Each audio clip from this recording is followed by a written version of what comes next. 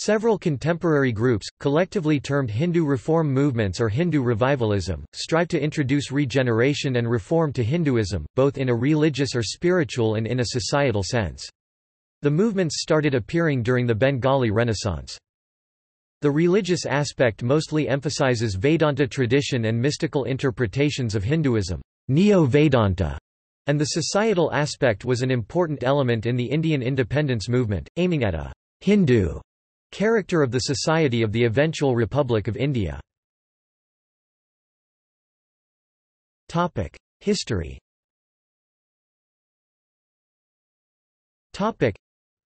From the 18th century onward, India was being colonialized by the British.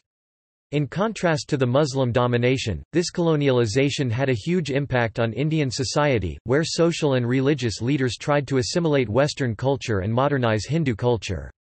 During the 19th century, Hinduism developed a large number of new religious movements, partly inspired by the European Romanticism, nationalism, and esotericism theosophy popular at the time. Conversely and contemporaneously, India had a similar effect on European culture with Orientalism, Hindu-style architecture, reception of Buddhism in the West and similar. Social reform movements.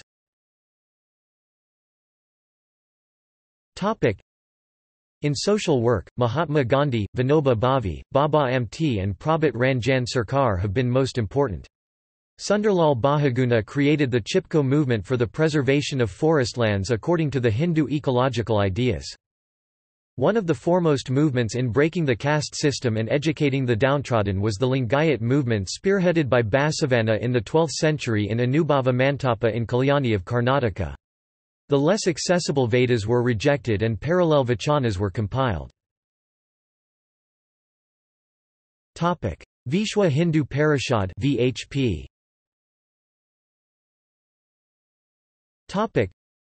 The Vishwa Hindu Parishad, or VHP, was founded in 1964 by the second Sarsanghashalak chief of the Rashtriya Svayamsevak Sangh, Sri Madhav Golwalkar, with the core objective of consolidating and strengthening Hindu society and also to eradicate the caste system among Hindus, which they claim had crept in during medieval times, and to unite Hindus. The VHP has openly advocated appointing Dalits, lowest strata in Hindu society, as priests in temples and also runs several medical camps, hospitals, schools and hostels in remote regions of India, primarily inhabited by Dalits and tribals. In recent years the VHP has emerged as one of the most active Hindu missionary organizations and has organized several mass conversion programs of Christians and Muslims who were Hindus once upon a time back to Hinduism. Religious movements.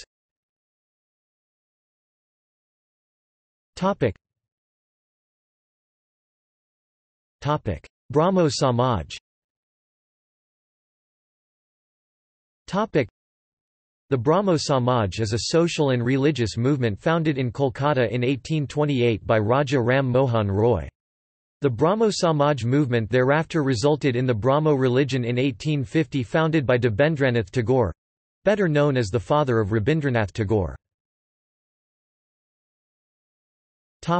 Arya Samaj. The Arya Samaj is a monotheistic Hindu reform movement founded in India by Swami Dayananda in 1875 at Bombay. He was a sannyasin ascetic who believed in the infallible authority of the Vedas. Dayananda's interpretation of the Vedas was both unique and radical, for example he taught that the Vedas unambiguously advocate monotheism. He stressed that the Vedas do not contain any mention of idol worship, because they teach that God is a non-material, formless and metaphysical spirit and, further, emphasize the doctrine of karma and reincarnation, the ideals of brahmacharya chastity and sannyasa renunciation. Dayananda claimed that the Veda is the only true scripture because God reveals his true word at the outset of creation, otherwise he would be imperfect by having deprived many human generations of true knowledge until the inception of today's various religions, and that, most definitely, there is no place in it of a discriminatory or hereditary caste system. It aimed to be a universal structure based on the authority of the Vedas. Dayananda stated that he wanted to make the whole world Aryan, i.e. he wanted to develop missionary Hinduism based on the universality of the Vedas. To this end, the Arya Samaj started Shuddhi movement in early 20th century to bring back Hinduism to people converted to Islam and Christianity, set up schools and missionary organizations, and extended its activities outside India. It now has branches around the world and has a disproportional number of adherents among people of Indian ancestry in Guyana, Trinidad and Tobago, Suriname, the Caribbean, the Netherlands, the United Kingdom, and the United States, in comparison with India. Neo-Vedanta. Swami Vivekananda was a central personality in the development of Neo-Hinduism, also called Neo-Vedanta, in late 19th century and the early 20th century. His ideals and sayings have inspired numerous Indians as well as non-Indians, Hindus as well as non-Hindus. Among the prominent figures whose ideals were very much influenced by them were Rabindranath Tagore, Gandhi, Subhas Bose, Satyendranath Bose, Mag Nad Saha, and Sister Nivedita. Outside India. In Indonesia, several movements favor a return to Hinduism in Java, Sumatra, Kalimantan, and Sulawesi. Balinese Hinduism, known as Agama Hindu Dharma, has witnessed great resurgence in recent years. Sri Prabhat Ranjan Sarkar, founder of Ananda Marga, initiated a new renaissance in the Indian world of Samjit. Topic: Influence on the West. Topic: The Hindu traditions also influenced Western religiosity. Early in the 19th century, the first translations of Hindu texts appeared in the West, and inspired Western philosophers such as Arthur Schopenhauer.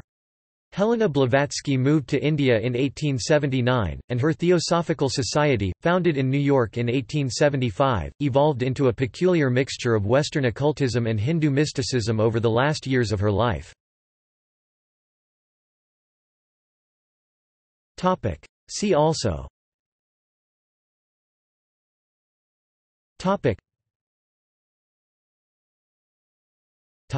References.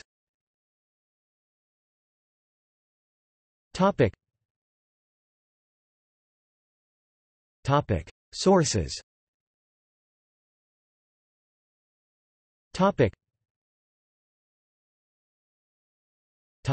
External links.